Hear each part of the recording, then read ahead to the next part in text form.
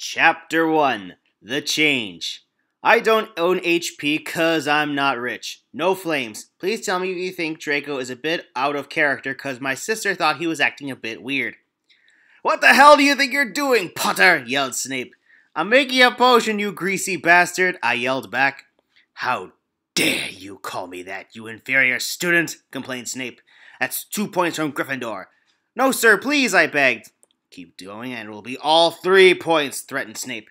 Gryffindor had been down to 3 points and now we only had 1 left. Draco Malfoy smirked at me. He was the hottest guy in school and all the girls wanted him, but I was a boy and not gay, so we couldn't be together. Have you finished your acorn potions? Asked Snape angrily. If they're done right, pouring them over random objects should turn them into acorns. If they're done wrong, they'll cause you to pass out and then permanently change gender forever. I think you should test Potter's, said Draco, his gray eyes glinting. An excellent idea, Draco, said Snape buoyantly. Potter, drink your potion. But I thought we were supposed to drink it now or I'll take 1 point from Gryffindor, emitted Snape loudly. I drowned a cup of the potion and prominently fell unconscious. I woke up in the infirmary with all my friends gathered around me. Harry, you're all right, Ginny explained. Yeah, but I feel different, I said. Well, you've changed, said Hermione in a small voice. What do you mean, I asked. Ginny passed me a hand mirror and I looked into it. A perfectly tanned picture of feminine beauty stared back at me. I was thin enough to be anorexic with D cups and curves in all the right places. My black hair was long and silky like a silk and it went down to my feet. I was wearing lip gloss, blush, and mascara from Maybelline. Also, my scar was gone and I didn't need glasses anymore. Oh my god! I'm a girl! I screamed. And what's wrong with being a girl? Asked Hermione, putting her hands on her hips. Nothing, I said quickly. It's just I'm used to being a boy. At that moment, Dumbledore rode into the hospital wing on a unicycle, wearing an old-fashioned bathing suit. Good afternoon, Harry, he said as he alighted. I'm sure you've noticed, you are female now. No biggie, I said. You can change me back, of course. About that, said Dumbledore awkwardly. You can't, I shouted. But you're the greatest wizard in the world. Well, I'm sorry, my powers aren't infinite, Dumbledore shot back. You're the one who's so upset about being a girl. Are you going to be sexist like Ron? No, I decided. How can I be a girl? I don't even know how to braid hair or fry spaghetti. Hermione will teach you everything you need to know, said Dumbledore cheerfully. Okay, first of all, you need to read lots of books and be really smart, said Hermione. How to be a normal girl, corrected Dumbledore, rolling his eyes. Oh, well, in that case, we better take you shopping in Hogsmeade, said Hermione eagerly. Unlike me, you'll need lots of girly clothes. Okay, but how will you explain this to the rest of the school, I asked, wondering what Draco would think. I'll tell everyone that Harry Potter has left the school and that you're a new student, said Dumbledore. No one had better suspect that I'm Harry, I said. Don't worry, insisted Dumbledore. I'm the bestest wizard in the world. I'll come up with a watertight story no one will see through. I am sorry to inform you all that Harry Potter has left the school, Dumbledore told everyone in the Great Hall the next morning. You see, his parents died, which you all know, of course, but Harry's invitation to their funeral got lost in the mail, so he just left now and he won't come back for some reason. Anyway, on a completely unrelated note, I'd like to introduce you to Harriet Potter to our school. Harriet Potter is a new student and not, I repeat, not Harry Potter, permanently turned into a girl by a potions accident yesterday, which had multiple witnesses. She just transferred here from a school somewhere, and did I mention that she's not Harry Potter? I did? Oh, good, because she's not. You got that, right? Completely, totally different person from Harry Potter, who's away because of whatever the story I told you about him was. Got that? Good. Here's Harriet Potter now! I walked confidently into the Great Hall. I was wearing a cream-colored blouse with bright purple polka dots, a fleece jacket with pink and red horizontal stripes, and Oliver Green meanie. I was wearing lavender flip-flops with lime green tube socks over my mustard yellow tights. I also had on a bra and panties, but they were under the rest of my clothes, so you couldn't see them. I had dyed my hair blue and put it in buns like Princess Leia from Star Wars. All the boys started lusting after me, while most of the girls looked incredibly jealous. Hello, I said to everyone. I'm not Harry Potter. Did you think it was funny? Please tell me.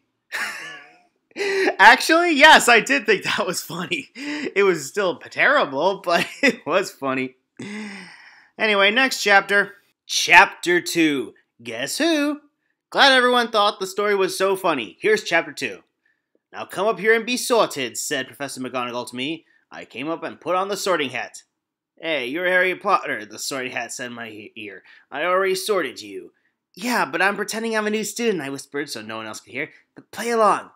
That's sneaky, said the hat. And being sneaky is evil, so better be Slytherin! No, I screamed as the Slytherin table cheered. Oh well, at least I was in the same house as Draco now. I walked over to the Slytherin table.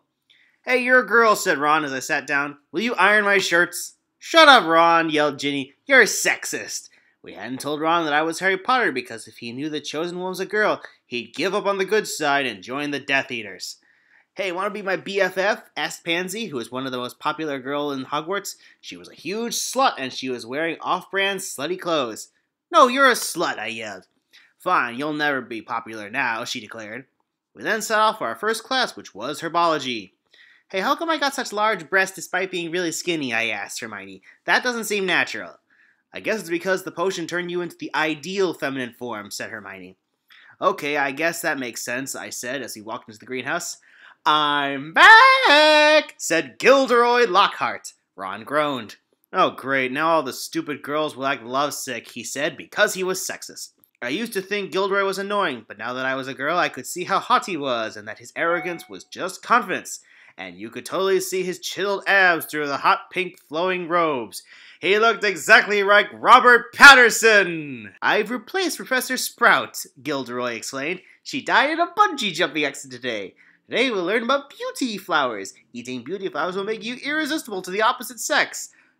Not that I've eaten any, of course. We'll be planting them in pairs. Potter, you will go with Malfoy. Draco and I started planting beauty flowers together. Wow, you look totally hot, said Draco. In fact, you look exactly like Meg Ryan. Thanks, I said, blushing. Want to go on a date in Hogsmeade? Asked Draco happily. Okay, I replied. Next chapter. Chapter 3. The Date is Hogsmeade. Sorry I took so long to update. Here's more of the story. The views of Ron are not shared by me. I walked into the Three Broomsticks in Hogsmeade to date Draco. I was wearing an orange and green sports bra so you could see my belly ring, a hot pink poodle skirt with a blue-green poodle on it, and bright orange hiking boots. My gray hair had magenta highlights and was braided into 3 braids. I was wearing blush with foundation over it. I was also wearing frilly panties, but you couldn't see them. When they saw me, the boys practically began drooling. I quite liked being a girl now. Wow, you look hot, said Draco, who was wearing nothing but an electric purple Speedo to show off his amazing body. Yeah, so do you, I said, trying not to get too entranced by Draco's incredibly tan chest. Hey, you two lovebirds want a booth? Asked Madame Rosemera cheerfully. Yeah, okay, me and Draco said in unison. We sat down on a booth with an incredible view of Hogwarts out the window. So how long have you been at Hogwarts, Harriet? Asked Draco. Call me Crystal, I decided. Harriet is such an ugly name. Okay, my name's Draco, said Draco. Yeah, I know, I replied. Uh-oh, here comes trouble, said Madame Rosemera as Ron walked into the pub wearing a cowboy hat with Pansy on his arm. Those two troublemakers are going to cost me my business, she sighed under her breath. Get us a table for 2, you slags, Ron said offensively to Madame Rosemera. Pansy didn't mind dating someone as sexist as Ron because she was a slut. No, you're not welcome here anymore, Madame Rosemera told him. Get out or there will be trouble. You want trouble? You've got it, said Ron, pulling his wand out of a holster on his belt. He started shooting everyone with his wand, starting a bar fight. Now that's quite enough, said Draco, trying to wrestle Ron's wand out of his hand. You're ruining the bar. Hey, that's quite a pretty girl you got there, said Ron, looking lasciviously at me. You think she might want to jump in bed with me and Pansy? No, I don't want that, I yelled in a terrified voice. No means yes, laughed Ron, throwing Draco aside. No, I screamed as Ron came forward to rape me. Stop right there, sucker, yelled Gilderoy, standing in the entrance of the wrecked bar, looking perfectly immaculate in his fancy clothes. He was pointing his wand at Ron. The fighting had stopped. You can't prove I wouldn't have raped her, Ron said superiorly. Maybe, said Gilderoy, but you did wreck the bar. I give you detention cleaning it up. Madame Rosemera can clean it up herself, laughed Ron. She's a woman and that's what women do. That's 10 points from Gryffindor for being sexist, shouted Gilderoy. No, Snape took our last point today, laughed Ron. We have no points left for you to take. Come on, let's get out of here, Pansy. He and Pansy left the pub together. I'll see to it that he won't come around here again, Gilderoy told Madame Rosemera. He won't cause you trouble any more. Thank you, said Madame Rosemera, relieved. That was so scary, I said, collapsing in Draco's arms. Don't worry, I will protect you always, said Draco. We kissed happily. Next. Chapter 4. We have to stop Ron. I have a new rule. Everyone who reads this story must leave 12 reviews for each chapter. I woke up excitedly the next day. I put on my red lingerie, bright yellow t-shirt, pink tights, purple cardigan sweater, orange short shorts, and orange high heels. I dyed my hair lilac and styled it into a beehive with magic. I also put on green eyeshadow to bring out the color of my eyes. I went down to the Great Hall. I didn't have any classes because it was Sunday. Hey, Draco, I said to Draco. Wow, you look extra hot today, he told me. Thanks, I said, blushing. He moved towards me. You're the only one for me, Crystal, he said in a romantic voice. I'll never love another girl more than you. I stared romantically into his eyes. My heart sped up as we came together to kiss again. Hey, look at me, shouted Pansy in a slutty voice, ruining the moment. She was trying to get Draco's attention by wearing slutty clothes. Let's go somewhere without sluts, I suggested. Okay, let's go to the Transfiguration Courtyard, said Draco. We went there. We sat down on a bench, and we were about to kiss when Ginny ran in on her Quidditch outfit. Hey, Ginny, said Draco. I had told him Gryffindors were nice. Hey, said Ginny, we have a problem with you. With Harry gone, Ron is captain of the Quidditch team. He's kicked me off because he only allowed girls to join if they're hot and not related to him. Katie got thrown off too when she stood up to him for me. He's replaced us with those sluts, Pravati and Lavender, and he's made Neville our new seeker. You'll lose every time with them, I shouted. How could he do that? We've got to stop him. Hey, you're in Slytherin, remember? Draco told me. It's good for us Gryffindor has a bad team. Yeah, but Ginny's our friend, and we have to help her, I pointed out. Okay, fine, said Draco. We went to Professor McGonagall. She was riding on a magical exercise bike to cure her of her menopause. Where do you come up with this shit? Hello, she said. We have to see Professor Dumbledore immediately, we all said at once. I'm afraid Professor Dumbledore is not here, McGonagall told us. As it so happens, he is at the Gay Pride Parade in Hogsmeade. But Ron's taken over the Quidditch team and he's being sexist, shouted Ginny.